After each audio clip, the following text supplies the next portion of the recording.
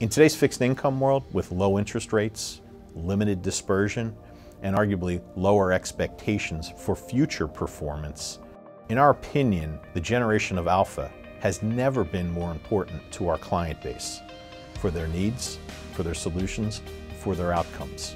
Active investment strategies, at their core, are designed to generate alpha.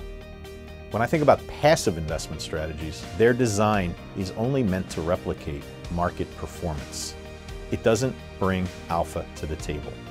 Fixed income requires professional investment management with a manager who is considering risk management, diversification, and ultimately bring a dynamic, multidisciplinary toolkit to the table to recognize the alpha opportunities at different points in a market cycle or a credit cycle.